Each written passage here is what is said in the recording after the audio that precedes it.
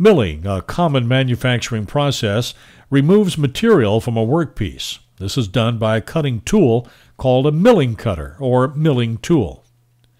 A machining center is a manufacturing machine which primarily performs milling. It is also capable of other machining operations such as drilling, boring, and so on, often to produce finished parts. Machining center workpieces are most often made of some form of metal. The workpiece may be a solid block from which the part is machined, or it may be cast metal, which is similar in shape to the final part. In most cases, the material to be machined is secured to a table called the work table. This is a vertical machining center. It is the most common type of machining center in use and will be the type seen most often during this training program. It is called a vertical machining center because the rotating tool is held on a vertical column called the spindle. This is a horizontal machining center. It is called horizontal because the tool is held during machining by a horizontal spindle. Vertical machining centers are normally used for parts which are relatively flat, while horizontal machining centers are used for workpieces which are relatively cube-shaped or box-like. For machining to occur, the tool must come in contact with the workpiece. To cause this movement, either the tool must move into the stationary workpiece, or the table must move the workpiece into the rotating tool. It is common to find combinations of both tool movements and table movements. The work table moves back and forth on this FANUC-controlled vertical machining center. The tool moves back and forth at right angles as well as up and down on this machine.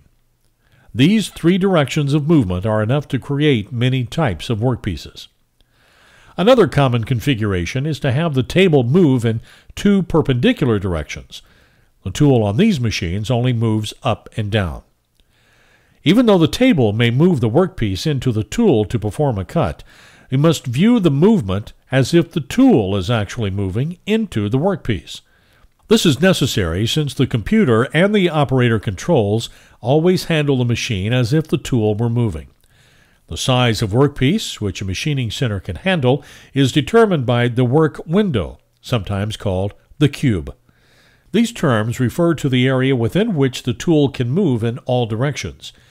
In addition, the maximum horsepower of the spindle motor and its maximum RPM determine the type of workpiece a machine can handle.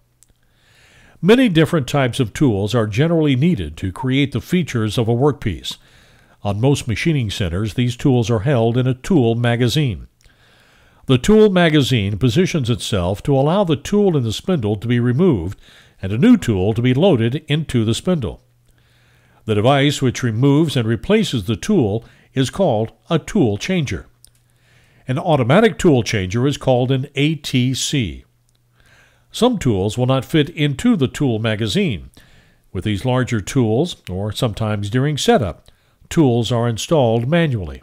Workpieces can be clamped to the work table in one of several ways. Standard clamps and blocks are called open fixtures or modular fixtures. A dedicated fixture is specially built to hold one particular part or group of similar parts. Sometimes a vise is used to clamp the workpiece in place for machining. On some machines, pallets are used to hold workpieces. A pallet is a movable portion of the work table which holds the fixture. A pallet and pallet changer mechanism allow new workpieces to be mounted to a fixture while another piece is being machined. Some machining centers, typically horizontal machines, feature a rotating table. The rotary table turns the workpiece to allow machining on any or all sides. The speed of the spindle motor, the movements of the tool spindle, the pallet changing operation, and the tool changer are all controlled in a CNC machining center by a computer. CNC means Computer Numerical Control.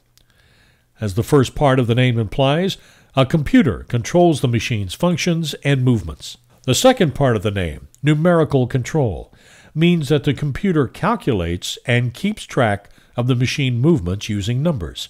Some of the numbers that the computer uses are in the form of a list.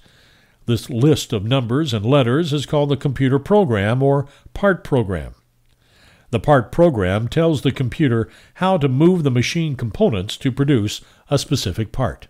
Using information from the part program, The CNC control will start and set the spindle speed, turn the coolant on and off, set the rate at which the tool feeds into the workpiece, and on most machines even change the tools.